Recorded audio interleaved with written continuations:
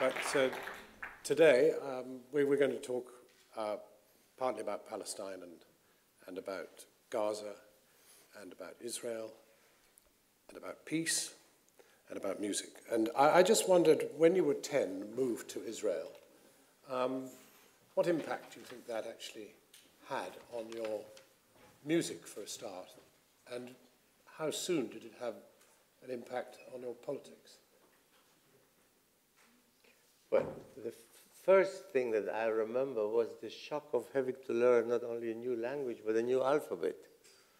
I had left Argentina in the middle of the year, because it being in the southern hemisphere, July was the equivalent of our December.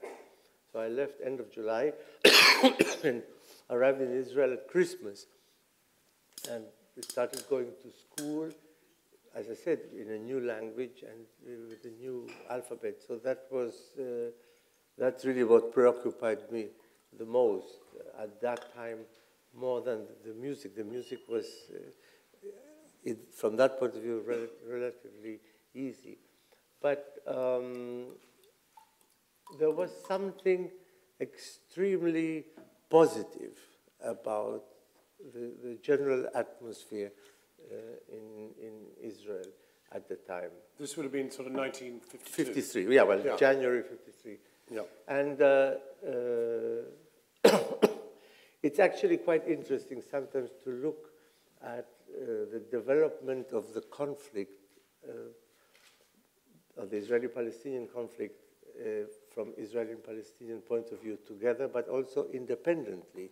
And if you look at the history of the modern history of Israel, independently from the Palestinian side and the problem, you see that the State of Israel was declared on the 15th of May, 1948, at that time by Ben-Gurion, who was the head of the Labour Party. Then there was the war. The war was won. And the Labour Party remained in power in Israel until 1977. It's a very long time. And the Labour Party in Israel then was, how shall I say that, was slightly different from Labour parties anywhere else. There was socialism in an active way, as I at least have not seen anywhere else. There were the kibbutzim, there was the moshav where there was common property, but the possibility of individual earnings, and the kibbutz where everything was collective. And it worked for such a long time, and you have to ask yourself why. On the sort of nationalistic side, the Labour Party had no opposition. The war had been won. So what more can a nationalist party offer as a program? There was nothing to offer. And the religious parties were, some of them, openly and overtly anti-Israeli, because they believed there was no need for a state of Israel until the Messiah came, and it had to be a religious state. No, this was true. So the Labour Party had absolutely no opposition to speak of. No opposition to speak of. And the socialist system worked much better than in many other places, because I'm basically optimist, and I believe in the human beings' good intentions and good thoughts and good feelings, and therefore I believe that hardly anybody in this world has anything against the idea of socialism. It's with the implementation that it is more difficult, and you get extreme cases like in the Soviet Union and the other countries in Eastern Europe, where people had the feeling they had enough of this idea of socialism and communism, because they basically couldn't work for themselves, they only worked for the state. But the state of Israel was being created. It was in embryo. Therefore, you could work for the state and work for yourself, and vice versa. And this is why humanly, it was a very positive ambiente there was a very positive atmosphere in Tel Aviv at that time. It was very much more. I will come in a second, if I may, to the changes. But at that time, it was very much based on the European Jews that had been coming. And secular. Pardon? Secular. Secular and European. Secular and European that had been coming basically since the 20s. And there were two major centers of, if you want, of immigration. One was Central Europe, mostly German, Austrian, and Czech, and of course the eastern part, the Russian and Polish. And that was very much the basis of all. This is why so many, so to speak, European, at that time, much more than now, European activities were so developed in Israel. Music, for a start, and theater, but music, you know, the famous story when Yasha Heifetz came to play in 1953, I think it was, and he played the Beethoven Concerto, and there was some misunderstanding about the car that was supposed to pick him up to take him to the rehearsal, and so he took a taxi, and the taxi driver recognized him and said to him, Mr. Heifetz, what cadenza do you play the Beethoven Concerto? But that was typical of Israeli society then. You know, the man was probably a former professor at the university in Hanover or somewhere. God only knows. Anyway, that was the picture of the society as I remember. I have to say also that the Holocaust was never mentioned. The children of my age, I was 10 at the time, were not interested. They didn't want to hear about all that. Not that they were not interested in the sense that they didn't care, but they wanted to create a new image of a healthy Jew that was not only about the studies of the Talmud or about music or being a banker, but of agriculture, of development in so many other areas, etc., etc. And the parents, of course, the parents of my schoolmates who had suffered through the hell of the Holocaust didn't want to talk about it because it was much too painful. This was, after all, only 7 years after the end of the war.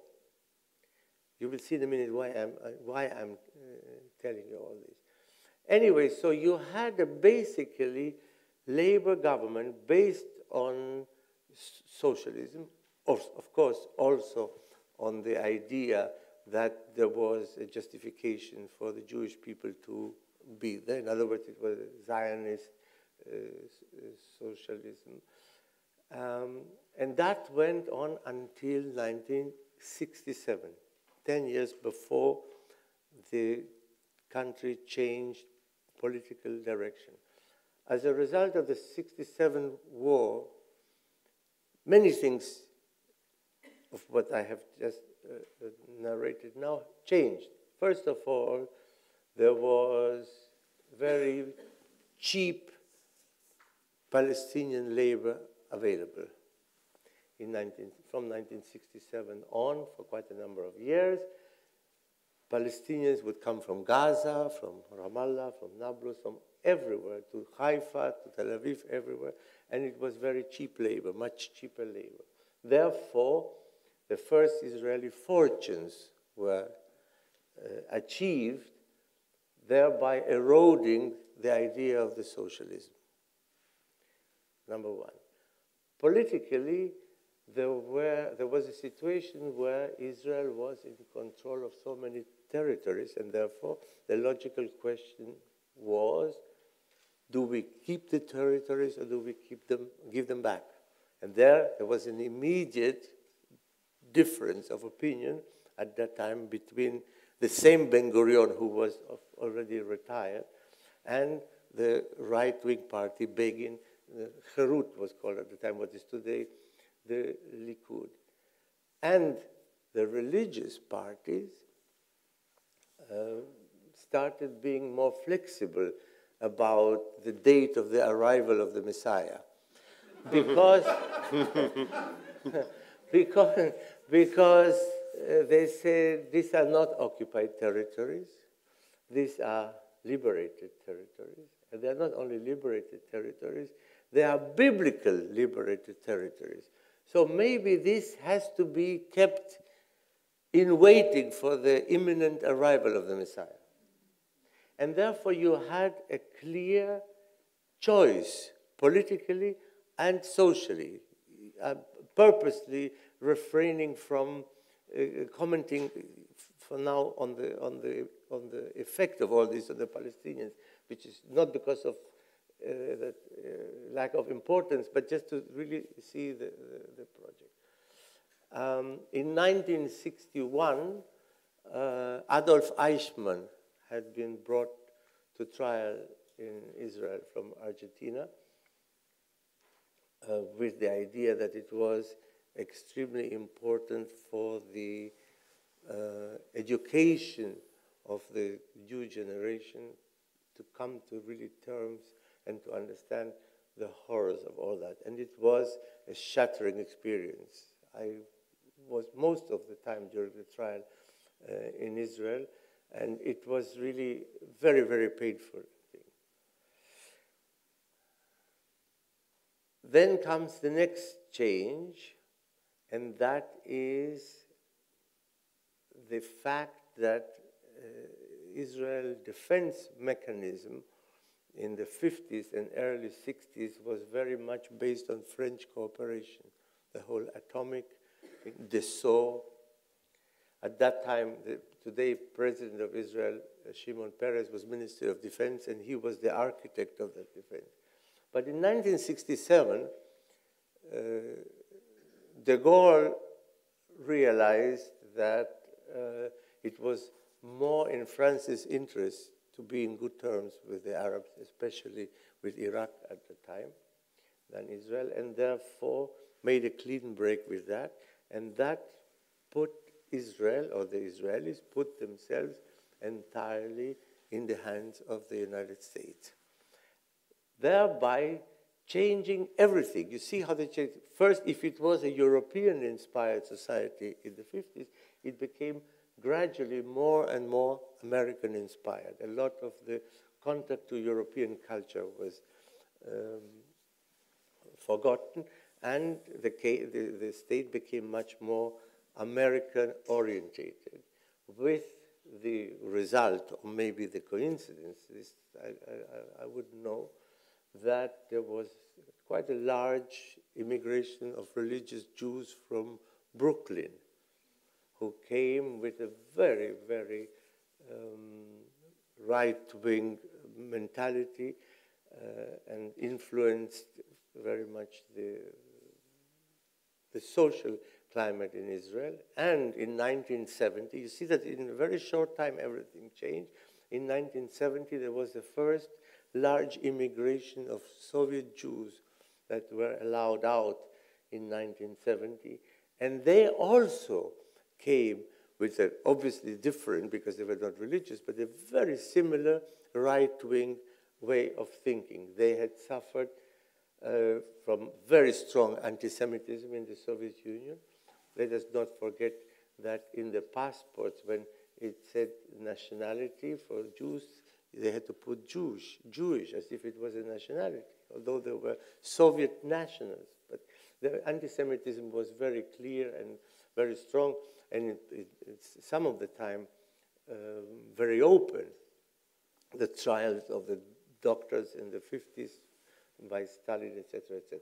So they came from having suffered several generations of very strong, open anti-Semitism in the Soviet Union, from suffering from being discriminated in every possible way, and suffered also from all the difficulties that the society suffered from lack of freedom and lack of so many other things for which the Soviet Union was and is criticized. And therefore you had right-wing religious American Jewry combined with right-wing victims of communism Jewry from the Soviet Union, And that changed completely the makeup of Israeli society. There was, in the meantime, of course, also the immigration from other countries, non-European countries. There was the Iraqi Jews that came in the 50s and the Yemenite Jews, and from then they got from Ethiopia, etc., etc., etc. So the whole makeup changed completely.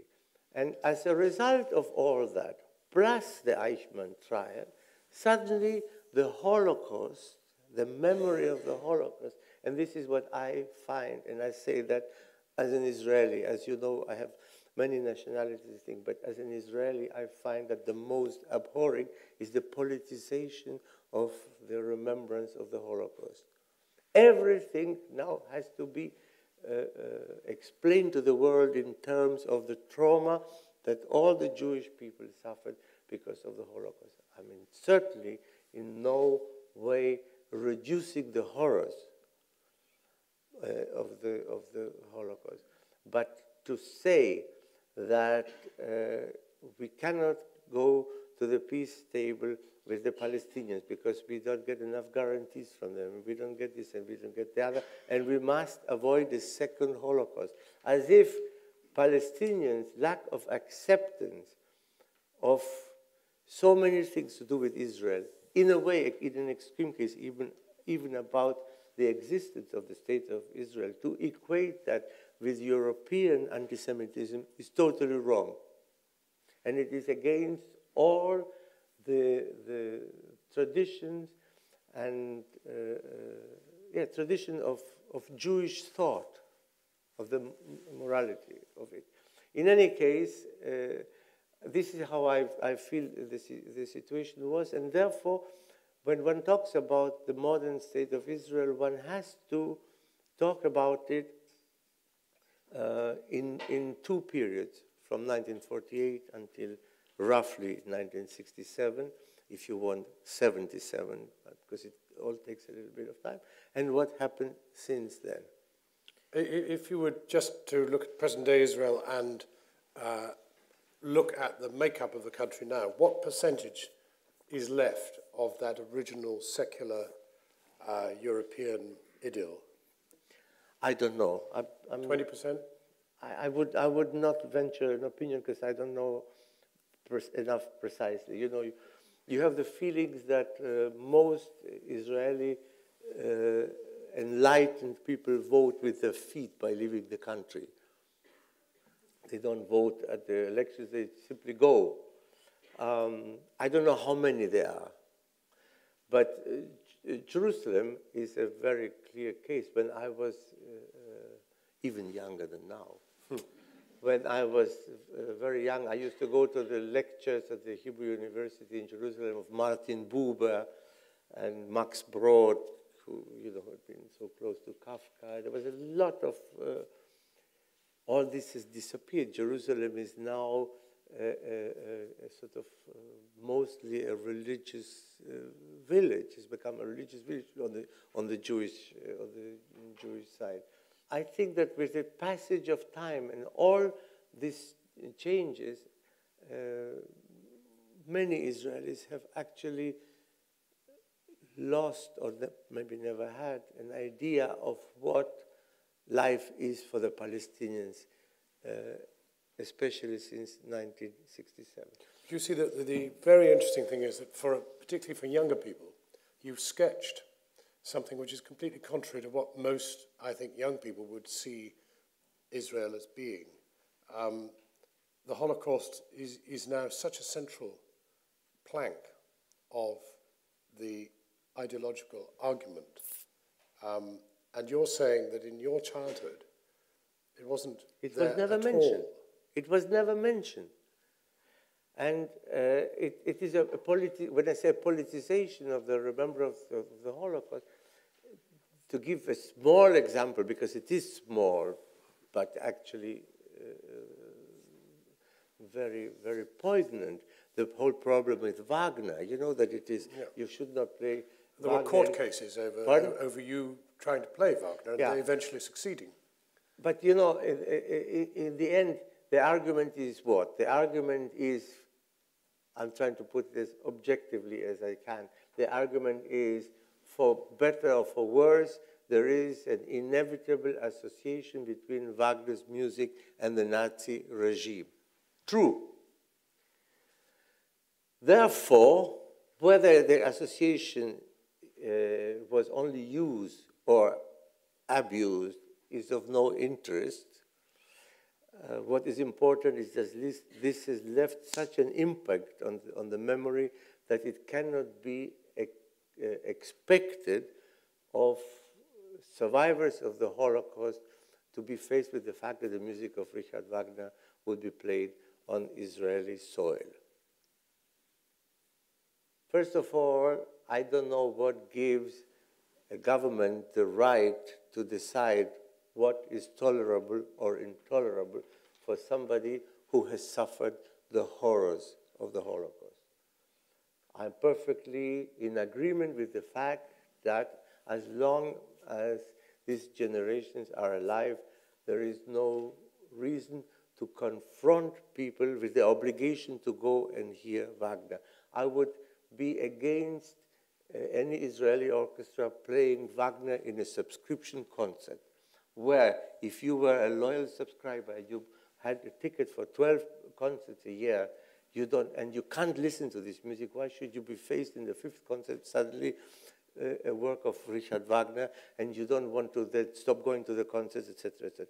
But if you make a Wagner concert, which is not on a subscription, where everybody who actually wants to hear it has to go to the box office or now in the internet and buy a ticket for it, where is the problem?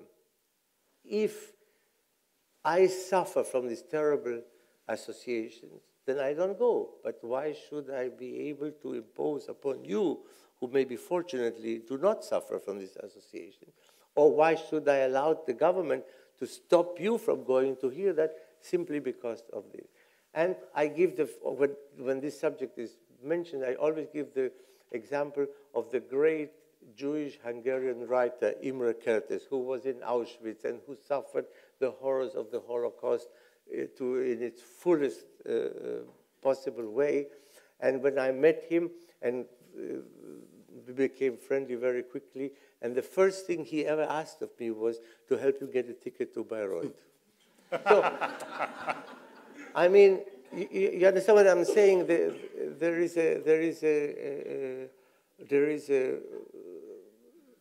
something that Israeli governments in the last whatever number of years it is, have taken upon themselves to, which is a lack of actually it is a lack of democratic incentive. I want to just... and that, of course, influences the whole issue with the Palestinians, needless to say. I mean, if I start on that, I don't think you have enough time. We were going to get onto that, but there was one thing that I wanted to do before we reached that, and that is what happened to your own personal journey within this evolving environment of Israel. At what point you said, people have no idea now today of the lives of Palestinians. You intersected with them because, of course, they were very present in society in service and in all sorts of ways. I mean, even when I first went to Israel, if you arrive at Ben Gurion Airport, your bags would be sorted and carried by Palestinians. Today they are Sri Lankans or Thais or Philippines. So what happened to your journey? You arrived there at age 10, yes, knowing nothing. But the Israeli political narrative of the time was the Jewish people suffered throughout history from anti-Semitism in Europe, the Dreyfus case in France, so many, the Khmelnytsky in Ukraine who murdered so many Jews, the Spanish Inquisition. In other words, you see that it's not an odd moment, but it is something that goes throughout history and without any limitation of boundaries in Spain, in Ukraine, in Russia, in France, in Germany, and of course culminating with the Holocaust. And therefore, we, the Jewish people, because of the historical rights, have a possibility and the right to settle in the land of our ancestors, etc., etc., etc., etc. And this became here, and then we were so thrilled on the 29th of November 1947 when there was the resolution for the partition of Palestine.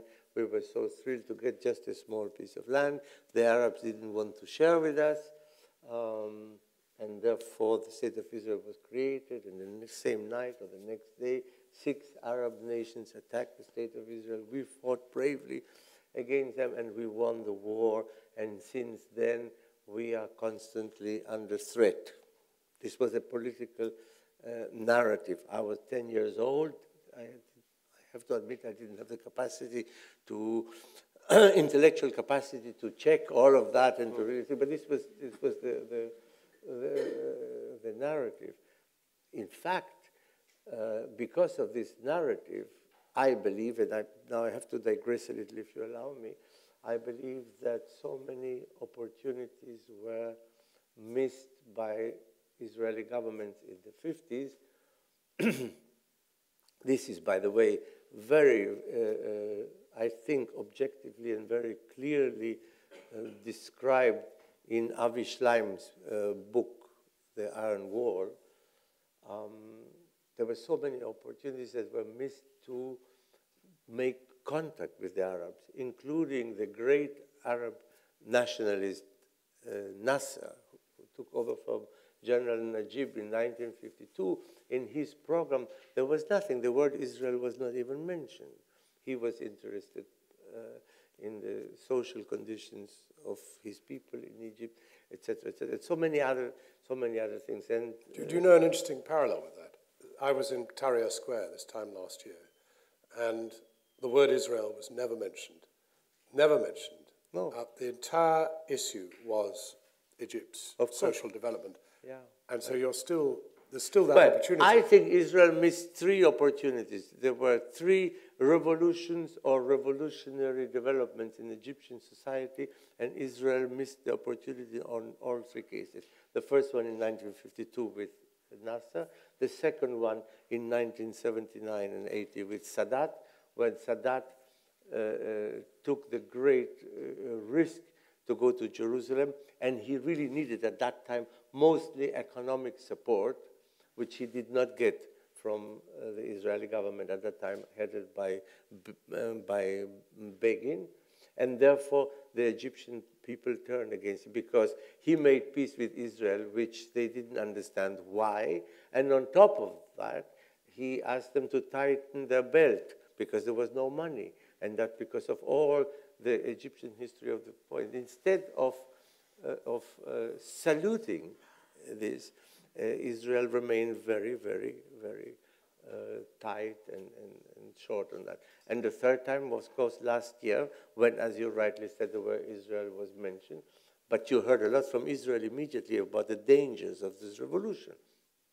We don't know what will be the end of the Arab revolution, for Egypt, now Syria. I would not attempt to make a guess about that. But the mere fact that a society basically of 80 million people in Egypt is able to peacefully go to Tahrir Square and demand change for themselves, for better conditions of life, not only economically of course, but also of freedom and of trying to do things. This has to be saluted. The first thing you have to do in a case like this, both morally and strategically, if I may say so, from Israel's point of view, it should have saluted that. And not say, well, if we do that, then we will only... This doesn't work like this. It should be saluted and then hope that it works. But if you immediately say, we are concerned about this, what do you expect people to say? Of course they will be against any contact with Israel, any acceptance of this. At what point did Palestine begin to invade your music? I became aware, as it were, of the lack of knowledge that I had, and I felt all my generation had from Israel in the 50s. In 1970, I was very far away. I was in Australia. And it was this terrible Black September in Jordan, where so many thousands of Palestinians were killed by a Jordanian authority, the Black September. And the then Israeli Prime Minister Golda Meir said in an interview, what is this whole talk about the Palestinians? There is no such a thing as the Palestinian people. The Palestinian people are we. We are the Palestinian people because we live in what used to be Palestine. And I said, I thought, just a moment. I missed on something here. And that's how I started sort of educating myself. And it was not so easy because the new historians that have since come up with so many documents and so many different analyses were not in existence yet. But little by little, I met more. I was very curious. Is that the period you met Edward Said? No, long before. This is now in 1970. I only met Edward in 1992. Oh, no, it's a long time before that. And then I had a very I was part of a very interesting coincidence for me. And I was in Prague in 1966, therefore 1 year before the war, with the English Chamber Orchestra. And the day after we played, there was a concert of Arthur Rubinstein with the Czech Philharmonic. And I finished the rehearsal with the English Chamber Orchestra, and two young men my age, I was 23, my age they must have been, came and introduced themselves, and they said they were young musicians from Syria. I had never met a Syrian in my life, and I had no idea that there were Syrian Western musicians. Where would I come in touch with that? But they were very charming. They were my age. And so we went out and had coffee and conversation and this, that, and the other. And after the concert, after the English Chamber Orchestra concert, to which, of course, I invited them, they asked me whether I could help them get into the Rubinstein rehearsal. And I said, yes, I'm going to the rehearsal anyway. I can't stay for the concert because I'm leaving in the afternoon. You can come with me. So there I go to the Rubinstein rehearsal, playing the Brahms B-flat concerto with the Czech Philharmonic with my two newly acquired Syrian musician friends. And after the rehearsal, of course, I went to see Rubinstein. And I thought he was such a curious human being, too. He would really enjoy meeting him. So I said, come along, I will take it. So I took the two Syrians to Rubinstein, and after I greeted him, and I said, and I would like to introduce to you two young musicians from Syria. He says, musicians from Syria? He was so taken by it that he invited them to lunch, for which, unfortunately, I couldn't stay. So that was the day. And then one of them became the director of the conservatory in Damascus. I lost all touch. Then came the war, and I lost all touch. I had no contact whatsoever. And 33 years later,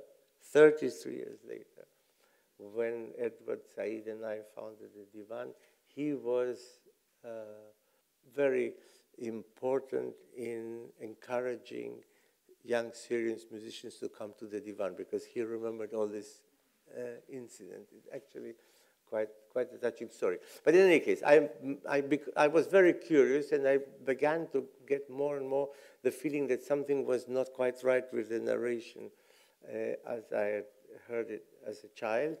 And I found also many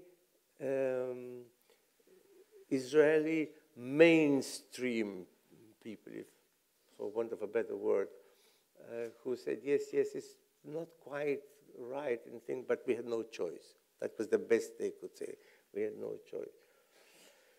And in fact, I wrote quite a lot about all of this in my first book. I say that not in order to make publicity for my first book, but to show you that I had already made all this journey before I met Edward. And in fact, I met Edward at what was then the Hyde Park Hotel in Knightsbridge, as I was checking in, and he approached me, and he says, you would know who I am. I'm Edward Said. I said, of course I know who you are. I said, I didn't know what you looked like, but I know Orientalism, etc. And he said, I want to talk to you. He said, because I think you are a great musician. He said, we will forget all of that. That's not important. But I read in your book all what you wrote, and that's very interesting because I've never heard an Israeli talk about it. And this was, in fact, the beginning of the friendship with Edward. And from it sprang the orchestra. Which is, again, one of those legends that is, has not much to do with reality, because Edward Said was one of the most intelligent human beings I ever had the good fortune to meet. And without being unduly arrogant, I don't really think of myself as the most stupid of all people. And that the two of us would think, and now we are going to create this wonderful orchestra. This is, of course, rubbish. To use good English, rubbish. What we wanted was, in 1999, when Weimar was declared cultural capital of Europe, to create a forum at the request of the authorities who were running the festival, to create a forum where young people from the Middle East, from all the countries of the Middle East, therefore Israel, Palestine, Syria, etc., all the countries, would come together for a seminar, for a workshop of music making and conversations on humanistic subjects and, of course, the conflict. And we thought of somewhere between 10 and 15 young musicians, and Edward would have come, and I would have worked with them, etc., etc. And this is how we really got started on the idea.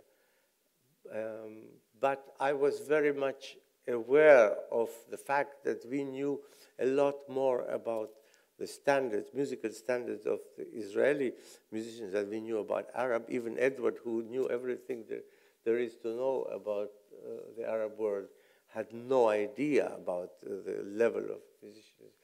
And we thought about it and decided to ask the Goethe Institute, which is the cultural arm of the German government, to help us make auditions in the Arab countries so that we would start there knowing what to expect from Israel and to see what we would find there. And therefore, my then assistant at the Staatsoper, who is today the music director of the Frankfurt Opera, Sebastian Weigle, I asked him to go, since I could go myself, I asked him to go to Damascus, Beirut, Amman, and Cairo to make auditions organized by the Goethe Institute. And you can imagine my surprise, and Edward's, of course, when we had more than 200 applications from only in these 4 countries. Over 200 applications for a workshop with Edward Said and with me for 2 weeks or 3 weeks, whatever it was, in Weimar in 1999. And then he went, and he listened to many of them. Others sent tapes, video or audio tapes, and he made the initial selection. He reduced from 200 plus to 60, and then down to 40 or 30. And I listened to those, and I made a still final selection from that. And only then did we send him to Tel Aviv and Jerusalem to see what he could find in Israel. And that was my first surprise, that the best of the Arab musicians were no less good than the best of the Israelis, although in Israel there was a much greater tradition of music. The worst, or the less good of the Arabs, were in fact less good than the lowest. The lowest standard was lower. But it was clear from that we had to make an orchestra. There was no way that we could justify a selection of from that to only 10 or 15 to make a little chamber music group. And this is how the West-Eastern Divan came into being. But if you then track from that foundation to its present vibrant condition and the work that you're doing, has anything happened that makes you feel that what you've achieved has in any way been matched or approached by people who believe they want to make peace?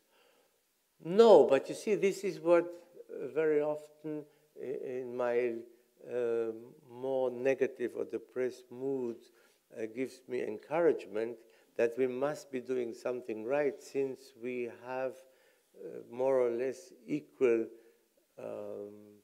support, mental support, and equal level of criticism in the Arab world and in Israel. So if everybody, or all of those who are against the idea, are against the idea, there must be something right about it. If it was only one side, then one would ask oneself the question. In 1999, when they came to Weimar, there were 60%, if not more, of the orchestra that had never played in an orchestra. I would say more like 70. And 40% had never heard a live concert of an orchestra. Okay? And they were confronted with the Seventh Symphony of Beethoven and the Schumann Cello Concerto with Yo-Yo Ma. Yo-Yo was completely fascinated by the idea, and I think sort of the quiet, secret feeling of Chinese imperialism in him made him want to join us, and he played a wonderful role. He gave classes and he gave master classes. In fact, there was a 15-year-old boy from the area, from Weimar, who came and took lessons from Yo-Yo, who is today the principal cellist of the Staatskapelle, who played yesterday. So the connection is really quite wonderful. So how is it possible that in 8 years we could go from an orchestra of which the percentage was, as I just said, to playing one of the most difficult works in the repertoire, like the Schoenberg Variations at the Salzburg Festival, on the level that the orchestra did? In fact, one of the players who played there is sitting right there as an extra guest. She played. How is this possible? I mean, we are all geniuses, we know, but still, in 8 years.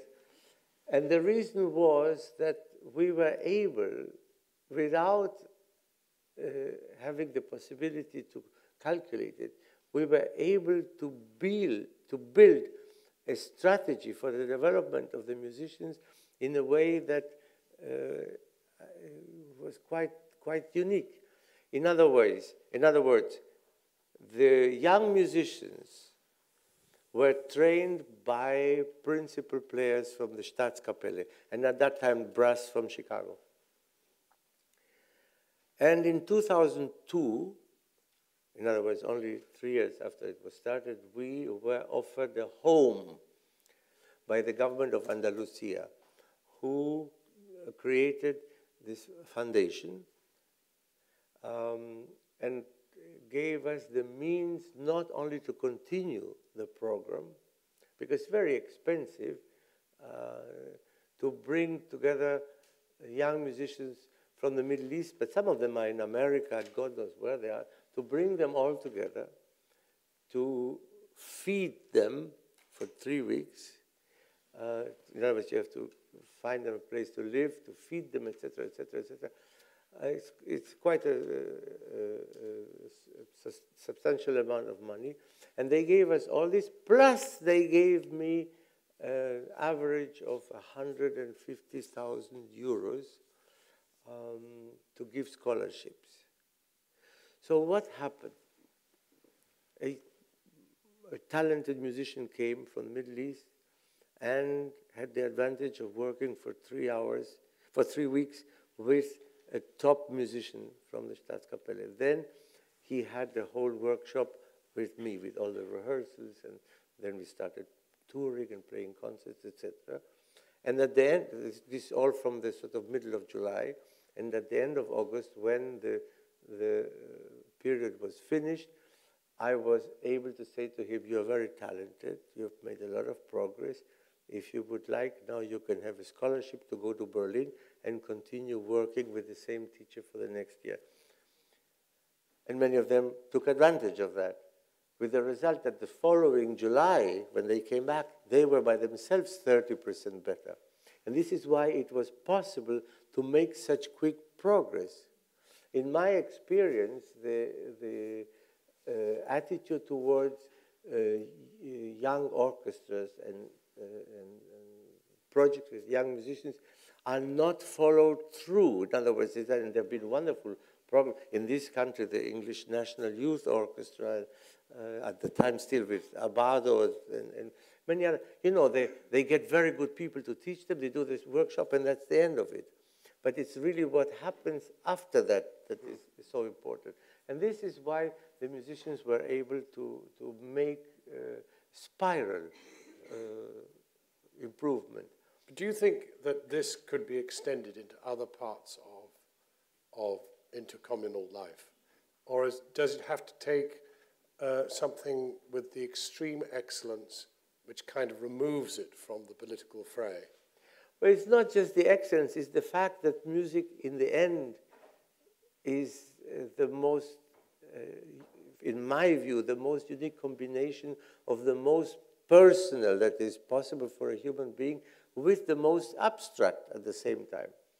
You and I may interpret certain events in the world differently, and we may have different ideas about intellectual matters, about economic matters, about political matters, what it is, and also about music, musical matters.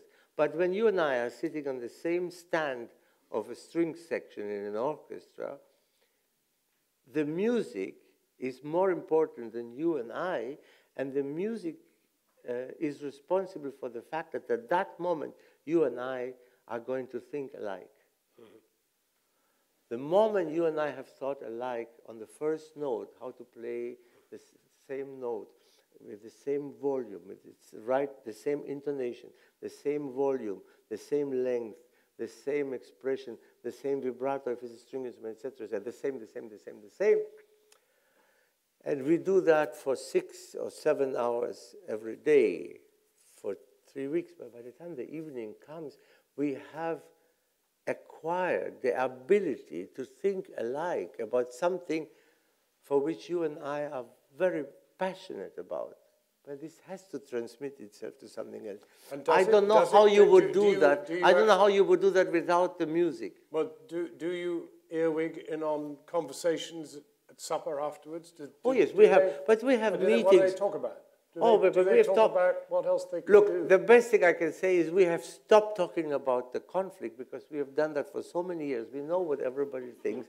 We know what everybody expects, and therefore we have to go on. And we have simply learned to accept the fact that somebody whom we actually like, in some cases are even attracted to, we continue to disagree about this, and we have learned to spend time together. I won't say live together, but spend time together, knowing that we disagree, that we will not attempt anymore to convince the other one about this, but that we know that whether we like it or not, we are blessed or cursed to living in a way that we have some kind of contact with each other. This is what it does. It's not an orchestra for peace. It's an orchestra for this. But you've taken us to the very heart of what I think both mystifies and excites everybody in this room about you. That you've described exactly what happens to a musician, the whole business of being 6 or 7 hours, sharing a stand, absorbed in this experience, sharing this experience. And in one senses that for many that detaches them from the real world and they live in this gorgeous arena. Very hard work, but nevertheless utterly uplifting and absorbing life. So what is it about you that enabled you to connect so earthily with the conflict? And with the, no, because music, most musicians are not connected to the conflict. But music is obviously a very spiritual activity. Right. You cannot describe it anywhere else. And has all the abilities to inspire human beings to do all the things that we have just talked about. But music is also extraordinarily physical. In the end, it is purely physical. Objectively speaking, it's physical. There is no sound here. You bring a musician in here, he makes a sound. He literally brings this sound to the real world. And therefore, this is what adds to the fact that we think about it. Because after all, if you have two young people who are very interested in philosophy and they study together, they will also immerse themselves 6 or 7 hours together on the study of philosophy. But this will not give them the possibility to physically have to express that together. This is, I think, the strength of the music. And I have been, and this is, in fact, was the basis of my friendship with Edward Said, was that we were very unhappy about many things, but about 2 things in particular. One was the Israeli-Palestinian conflict in all its aspects and ramifications, and we were very concerned with the lack of curiosity.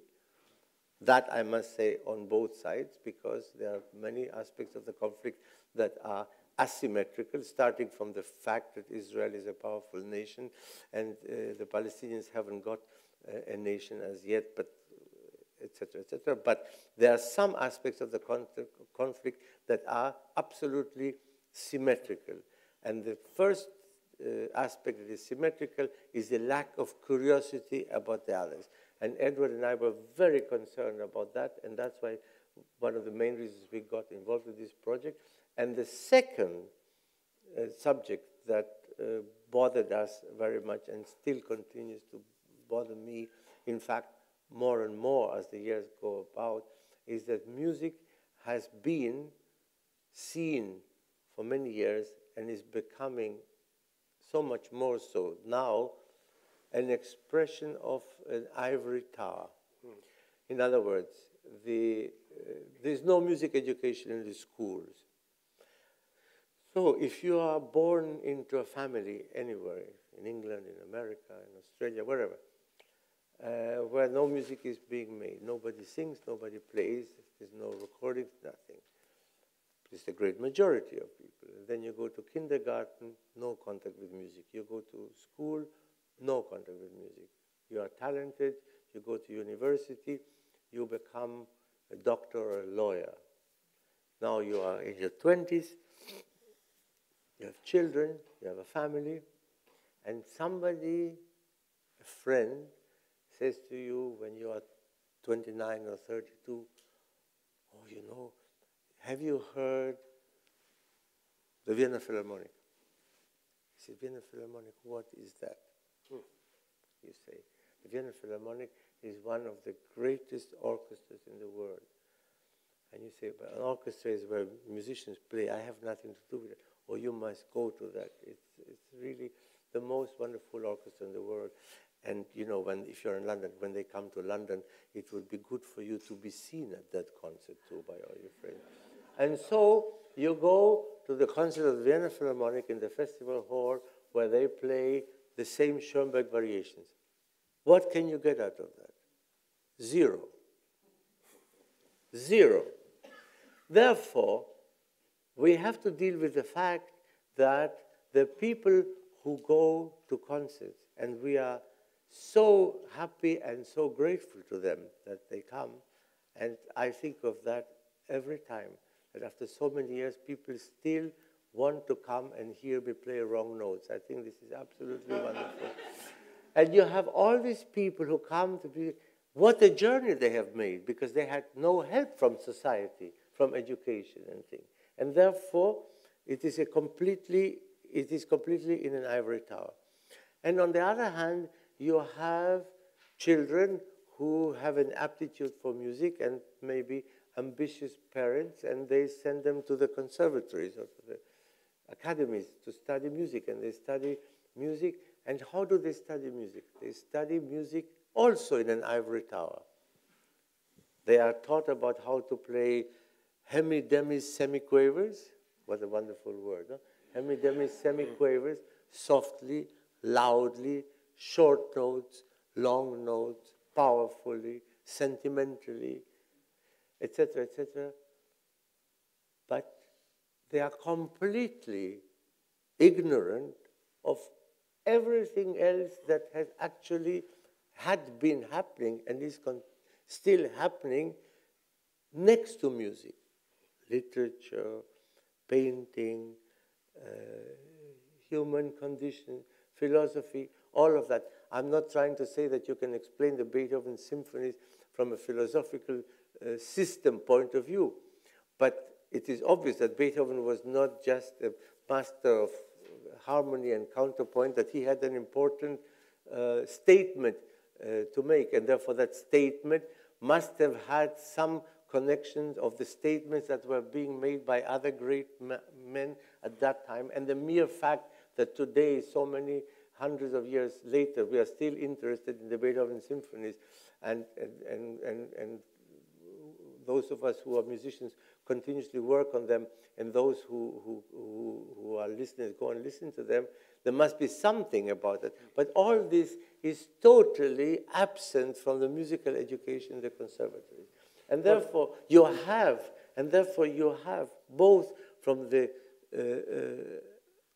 performing musicians to the public a creation of something which is, in my view, can only be described as an ivory tower. Well, now, when you put that together with the conflict, where it is also each one living in his ivory tower, the Israeli in his ivory tower, and the Arabs in their are, it is absolutely essential to put all of this together, and this is what the divan is about. Well, you've elegantly pulled us into the finale direct from the overture. Just tell me this, are you optimistic about the Middle East or downcast?